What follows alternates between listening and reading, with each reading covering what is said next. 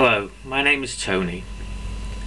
What I would like to see from world leaders at Davos is a greater emphasis on human rights.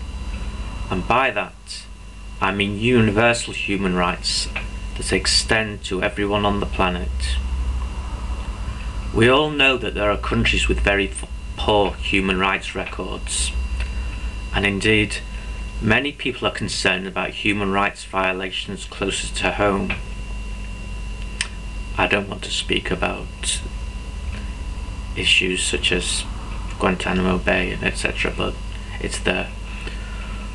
All too often, leaders of Western countries feel that they have to deal with countries with very poor human rights records. Sometimes this is because we want to trade with them. At other times, it is because we want to use their territory for military purposes.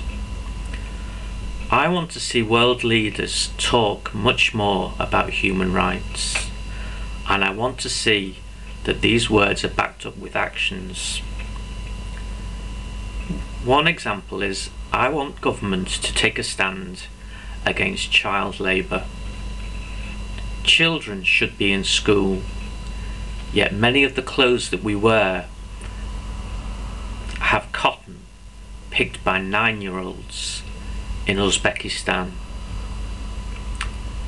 I'll leave it up to the people at Davos to decide on the exact measures, but I think that child labour is a modern form of slavery.